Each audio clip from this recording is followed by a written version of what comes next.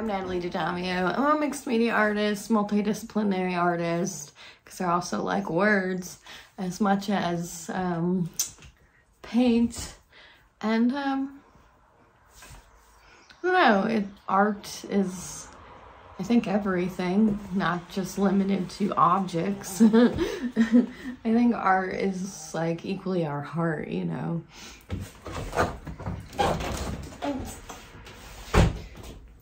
As cheesy as that may sound, I shut the window because like this camera will pick up the traffic noise. Anyway, here, there, everywhere. This video is about fear. Why would we start with fear? I think that's a good place to start because have you ever been afraid to enter your creation, or afraid to say something, or afraid to show up in all your mess and silliness, awkwardness, craziness? Are you tired of fighting yourself and each other, you know, like, and another, I should say, because like, you know, that energy, you know, when you're going like this, I keep explaining this in my simplest terms. That doesn't get us anywhere. So when we go up here, we can see a little clearer. We can see a wider picture. I think that happens in an artwork, right? Because you could be struggling to move. And sometimes you just need to let these things sit, kind of like integrate, accumulate, not accumulate, but like acclimate to like, you know, what they have to say. I don't know if you listen to your artwork. Do you listen to yourself, you know, or do you listen to what everyone else says? And is it all like hitting you, right? So we're in these like times of like, you know, mass information. And I think mass manipulation too, but that's another story for another day and another time. And I always want to get this out of the way. It's not traditional here. It's not typical here. It's not easy here. You know, I don't want to give you the easy way. I don't even have the easy way. That's the thing. But it's like I think all of these conversations are about investigating these internal desires and drives, motivations, and extricating the programs that keep us from that freedom. So that's what I think art is doing. Art, to me, and this is my definition, and I encourage you to make yours. Because when you make your own definition, you'll be so much more clear in what you're going to do in your work. It might not be as easy, but you'll have clarity for yourself in the direction that you're going, and you'll be able to, you know, turn off all the noise. And of course, that's a constant, I don't want to say game, but we're constantly doing that work, that internal work, the mindset work, whether you're an artist or not, right? Because if you're just living in life right now, you're not doing anything to fulfill yourself and raise that spirit and look at what needs to be healed, then like there is suffering there, right? Because when we like remove and reveal something, we start to feel it, we start to heal it. And the best thing I think that we can be doing for ourselves is turning to the creation energy right now, turning to our creativity. And it doesn't necessarily mean you have to make paintings, although I love painting and I love drawing, and I love a simple like automatic drawing process and practice for anybody, really. I encourage that investigation. And even if you're in another realm of creation and creativity, the drawing practice is so like magnifique because you're going to build that internal connection, and it doesn't have to be about anything.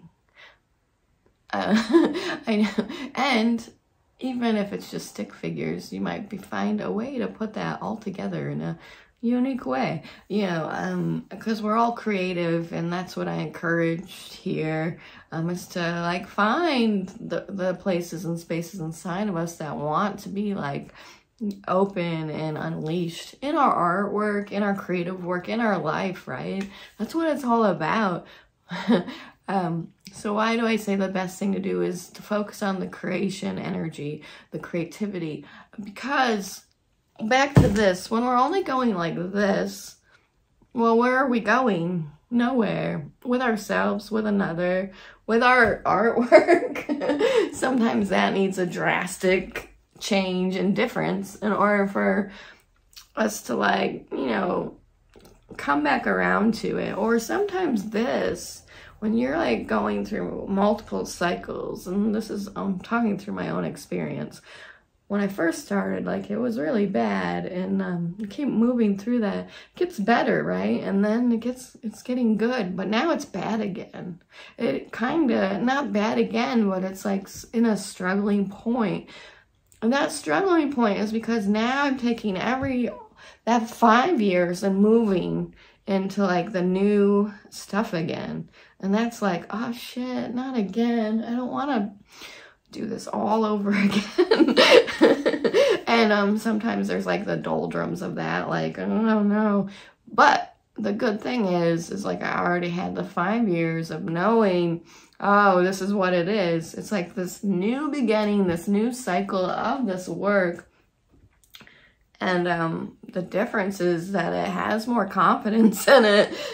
That's for sure. But at the same time, it has like a different kind of struggle, and it's hard to explain. I think because the more knowledge that I obtain, like in the technical, and what I really been wanting to express, it's finally coming together. Hopefully. It's just coming together differently now because there's more awarenesses in all these areas, but that creates a whole nother conundrum. And that often happens in our life.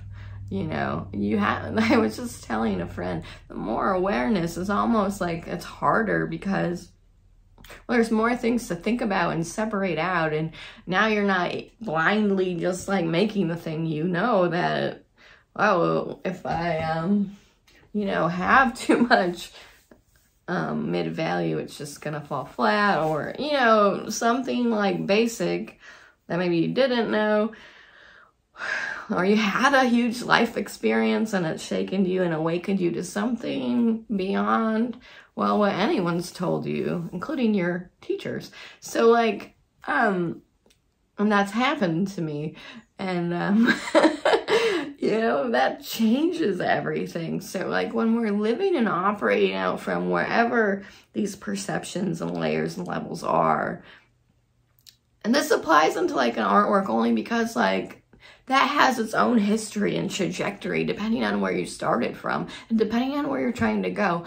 And like depending on like what it is that you're trying to get from it, like, so there's so many variables to this whole creation process, to this whole life process. But how can we like center ourselves in this like wide world of possibility of creation and be all here with even the hard stuff, right? I keep using the hands because it's like two hands that balance the whole, that make the center line, that come into, you know, relationship with each other. It's kind of what we're doing in the artwork, right? Trying to form these relationships and these conversations, and then depending on what our perception and interest is, dialing into that station and bringing it in. So it could be like vast and varied, right? So mine just would be more intuitive, mystical, abstract, you know. I see the pain process as shamanic. I have a shamanic history, like background, energetic background. That's influencing what I do, you know. I tried to deny it for a bit, you know, but you can't really take your life journey out of the art. But sometimes like these parts are hard to bring out into the view or to like speak into, or we're afraid, because I know this all too well, or we're fighting ourselves instead of just like opening to more. And sometimes in the opening, it means like addressing that mess, you know. Nobody really wants to do that. I didn't want to do that until I was forced to. And I guess in my greatest demise and crumbling and loss of identity, the biggest gift was that I had to look at it all. I had to feel it all. And it was really challenging. And the reason why I'm making these videos is because, like, there's a lot of that energy now here moving through us all in different ways. And nobody is really immune to it. This is my personal opinion of where I've been traveling and what I feel, you know. And I don't know, like, I think when you find out that like another person's had this experience, or and then you build this relation, and it becomes like safer to express. And I think that's why I loved, you know, my art journey, because I was taught, you know, that it was safe to be myself, but I didn't trust it in the very beginning. But I was able to be in the space, and it was like modeled for me. And within that, like, say, holding cell, I'm making art and learning about it, but I'm also like getting all this other stuff, you know. And it really has impacted me and informed my journey, and including my spirituality and my personal, like, life stuff, right? So, but how can I need to bring it all here in order to be fully myself. Like, all of it together informs the whole. It's kind of like, maybe you have disparaging parts in the painting, like drawing elements, collage, you know, you gotta bring it all together in order to make up the whole picture. And that's kind of what we're doing when we bring the sides of ourselves back here and just be what it is, you know. And we're not modeled that, I think, to be that. And also our histories and traumas and abuses and whatever we maybe lived through, like, you know, it's you could be shut down. And it's scary to open, right? I mean, I didn't have the best time in the beginning. And it came in stages. Same thing with art making, it's stages. And, but we want to, like, try to get the thing, right? Or get to the, like, final moment. But really, there isn't a final moment. It's just, like, another iteration of where we've been, yeah. And, what do they say? Like, before enlightenment, shop would carry water. After enlightenment, shop would carry water. Well, like, there's still the mundane task to do. You know, and of course it's easier to be fully present and aligned when you're not, like, interacting with the stuff, right? You just shut yourself off. And, like, I don't know, but that's not really the reality of anything. We all need the interaction. And that's the other reason we're making these videos, you know, is like, I know what it's like desperately to be alone and abandoned. And it's like an intricate, wovenly pattern in my life. And it's been challenging. But, like, in the same token, the best, the hardest job is complete kind of isolation, and you learn how to be with yourself, I think. It's like the greatest spiritual teaching to me, because, like, if you're showing up every day to the moment, like, you're gonna see everything. And it's just, but what's cool about it to me is, like, you're also gonna, like, find your way out of the thing. And if you do show up, like, daily or almost daily, it's not perfect, nothing is really, although there is that divine perfection, right, that we already have. But some days are messy, but you can see what you're made of. You can see where the art wants to take you. You can see you know, like, oh, sometimes like when you enter in like a sad moment or an angry moment, it doesn't always turn out that way.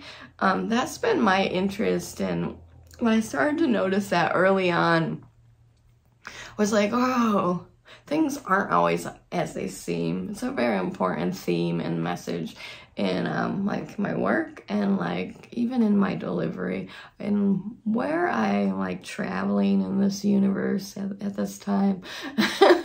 And I like to speak more into that, because we can be blinded so easily to ourselves, to another, to life. But sometimes when the crash comes, the revealing happens, and the awakening isn't found in the not all the time, like the like doo-doo, like the lightness and the airiness. It's actually it's in that, like, the work we don't want to do. It's in that crumbling, it's in that destruction, where the rising happens, where the phoenix eventually is returned and reborn.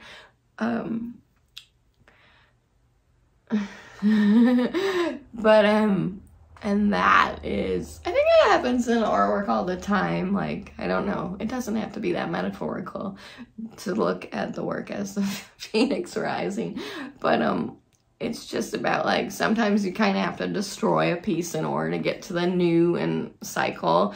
And sometimes, like, we have a death to ourselves in life in order to bring in what maybe we've been holding or hiding, or, you know, move the energy and the emotion through us. So we're actually feeling it and grounding it here, instead of like detaching and separating out and like kind of disassociating. When you're not like fully present with everything, it's easy to get like blinded. And that's all I could say. And that's all I could say from my personal experience. So like, what do these spiritual concepts and my life story have to do with like art or making, creativity, and the artist? Well, because it's how the artist returned for me. And at the same time, it's like very important for me to speak into these points right now.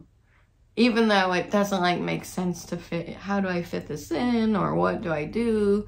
Just like throwing all that out the window. Goodbye. You know, like, I feel, that feels more like free, because I'm not like trying to like now like, oh, I gotta only do this the way, and like I just can go like this. Oh, thank goodness. I'm not like trying to like do this, I guess, with the artworks and with the ideas and with the words. It's just like, this is more of the reality of what the situation is, and this is how I see the artwork, and this is how I see art and creativity. And I'm not sure if I ever gave you the definition of like, you know, how I see the art and how I see the artist. It's about like that revealing, and for me, it is energetic and it is shamanic, because you're able to like kind of pull in anything. It's intuitive in that sense, because maybe you're sensing and feeling the form and the color and the shape, and like the kind of like working it through you. And it's emotional, because how can it not be? I mean, that's the only way I know it to be. But that was, once I defined that, and it was only this year, that it's emotional first, and then everything else follows suit. Like, I mean, everything. It's changed my relationship to the work. Oh, it really has. And then I just allow myself to go even farther in of what I'm feeling, and that is often scary, but it's also very exciting. And I saw at the end of my 100-day project this year that like, I not only saw it, but I felt it like all. I can't explain it. That's one thing I can't explain. But I mean, I think, and ultimately art creativity has the ability to free us in so many ways, and I look at it as kind of a rebellion to like what's going on, right? You know, because you create something from nothing. That's like such a powerful act. Now, and that's with a painting, right? Or whatever creation you're doing, but just apply that into life. You have a power to move yourself through these times. You have the power to come online and align with, well, I would say the divine, that's what they want to say, but and that energy. And then you're up here looking down and you're not here, you know. And sometimes you'll probably go back here because, you know, we're living in life, and nothing is really wrong. It's just what you want to choose.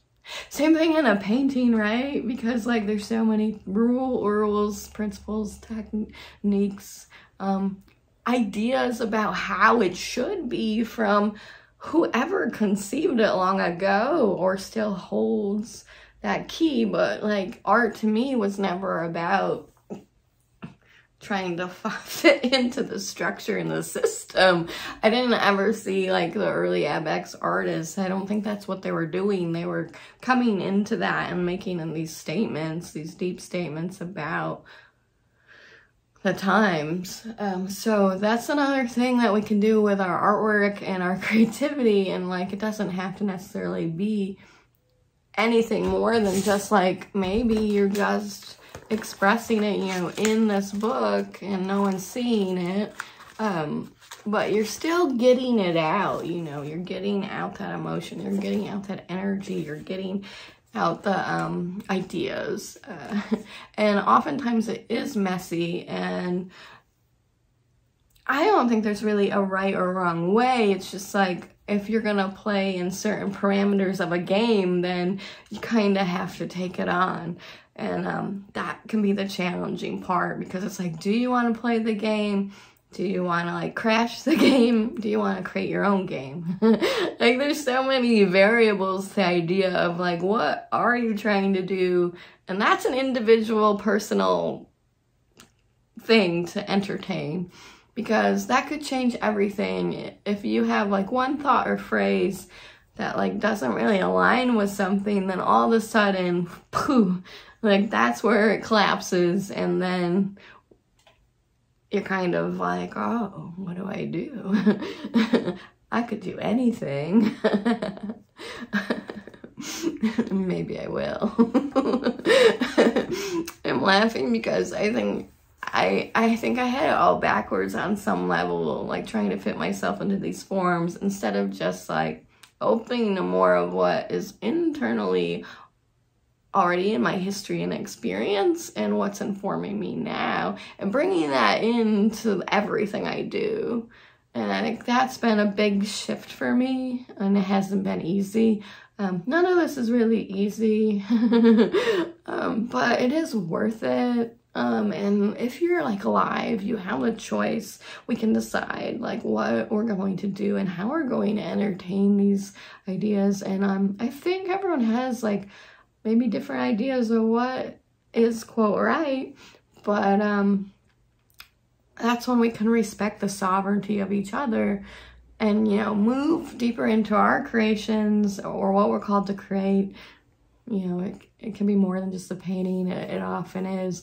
And like how we want to like build up each other, the world, and like offer that creation energy back.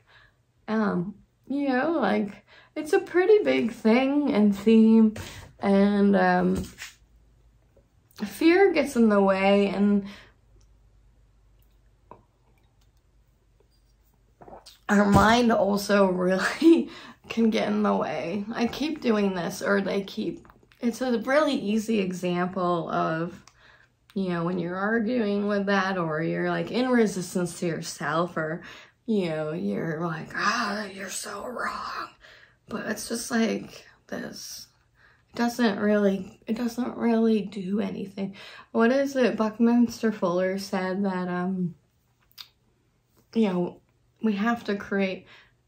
You can't create from the existing reality. You have to like collapse it and like go like beyond. And I'm paraphrasing that quote. I'll find it and put it in the notes. But I kind of align with that idea, and from what I've been shown and in the life that I've lived is like in my personal like journey is like it didn't really you know, start to open until like I started to like kind of like instead of this, you know, like this. There's a, you know, these are real simple like motions and ideas, and maybe it seems silly to you, but you know, just try it for yourself. Do this and then do that, and you'll feel the difference. Sometimes the simplest teaching, it can be really profound. It's not necessarily in all that like whatever. I mean, even though I have a lot of, I think, abstraction and depth, you know, and which you can get lost in, but it's always designed to bring us somewhere, including myself, right? Because I have to listen to everything I receive, and I'm not always the best steward of my own soul and what it's saying. And that's a good example and point, is that like no matter how much awareness is there, we're all moving through these things all the time, and no matter like how far we've come, there's always new challenges that present themselves, a lot of times unexpectedly. Let's just sigh that out. Yeah. But are you gonna like lie down if you've come this far? No. And that's at least for me. I mean, I have a history of quitting, so like, and giving up real easily, but this time the difference is, oh no, we're gonna figure this out. And I think, you know, it's all up to like the way you want to do it. So what do you choose, and what direction do you want to take yourself in? And do you like this idea of opening, and like thinking beyond what it is or what it seems? And art, to me, really teaches us that it's never what it seems, because it's always changing and rearranging, and I love it.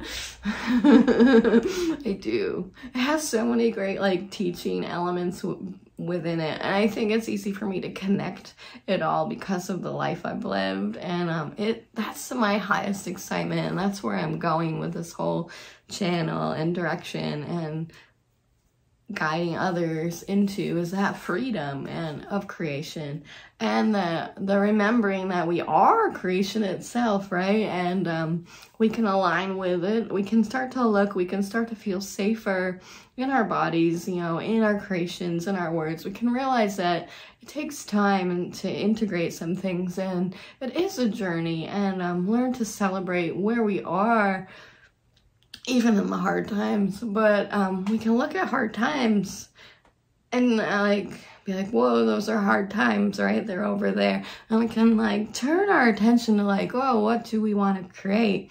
You know, because like, you know, we don't have to abandon that or ignore it or bypass it, but we can just be like, whoa, I don't know if I want to like pick all that up and put it in me and take it on, right? That's the difference. It's like, it's just a choice. It's just a choice, just like you pick a color, you know. It's like, what color do you choose? There's so many. Maybe you don't want any colors. It's fine.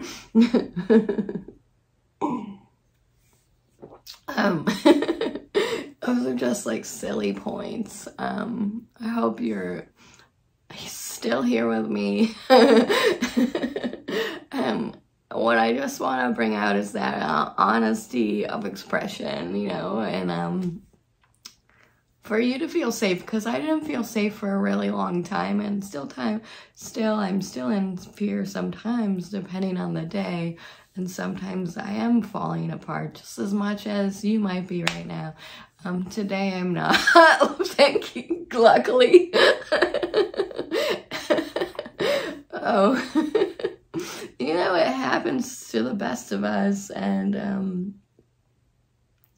but I know we can survive because I have survived a lot of things, and I know we can return to our art and creativity, you know, because I have, and sometimes we think we're not doing it because it doesn't look the way we want it to, but then when you stop and think and look back and see how far you come and look at what you're doing now, you're like, oh yeah, I'm doing it, and I'm doing it my way, and yeah, just rest in knowing that, like that, as long as you're moving forward, you are moving towards your expression, your way, your creation, and we all have the right to that, you know? That's what I really have learned from my art teachers and my spiritual teachers. And I think that's just, I just want to be a steward of that, that gift, you know, that I've received. And that's what compels me past my fear and doubt and worry and whatever else is going on. Vulnerability is a big piece, right? I could talk more about that some other day, the vulnerability, because I think vulnerability gets confused. That's another story for another day. There's so many stories for other days. If you've made it this far, thank you for, you know, tuning in. These are kind of off the cuff, just don't really edit them, you know, but, you know, I'm just trying to find my way in this process myself and, like, kind of force myself to come out, because it hasn't been easy, and, yeah, but it feels good when I'm just expressing, like, what I know in my soul and in my heart, you know, and, whether that's in the art or in these exchanges, and it's not really about me in the end. So, you know, if you're having a hard time right now, just, you know, sometimes we do need to, like, take the time, and we shouldn't force ourselves into like it, but, like, it's important to notice, like, if you have a desire and then, like, and you're just, like, kind of shrinking back because, you know, you're afraid, that's a different thing than just needing the time. And that's what happens with these subtle layers of awareness and the more separation that we get in when we, like, kind of get into our own lane.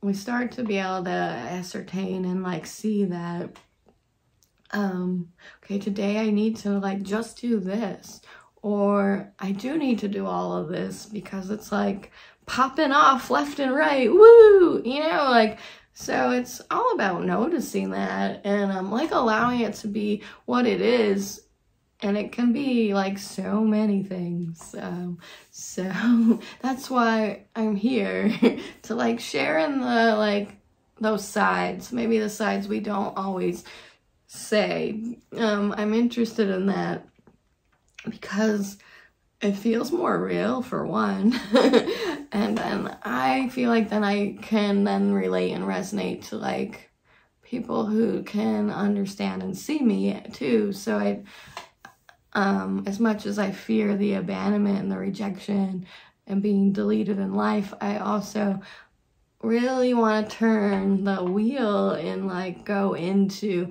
what I know is true for me, in my artwork and in my life. And, you know, we can all do that and still respect all the many different forms that are out there. And that's what, like, a lot of my work is about, is entering into that communion and offering and becoming the medicine and sharing in that, and all of that, you know.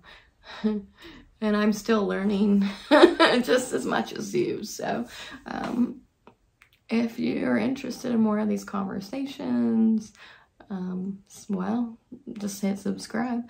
And yeah, just stay tuned, right? Stay tuned to your internal state. Stay tuned to what's going on around you. Follow what feels good. Follow what resonates right now. You know, if you feel like you need to fight, fight. If you feel like that isn't working anymore, then, you know, relax into being. See what else is there. Maybe go beyond what you see in your artwork or in your life, and record that. It can become the embodied experience of your creation, you know. That's where the revelation and the revolution starts to take place, and it's like an internal process. Anyway, I've said enough for today. I'm Natalie D'Adamio, and my new website's coming, but I'm over on Instagram at natalie.d'adamio.art, so just find me in the social media realms.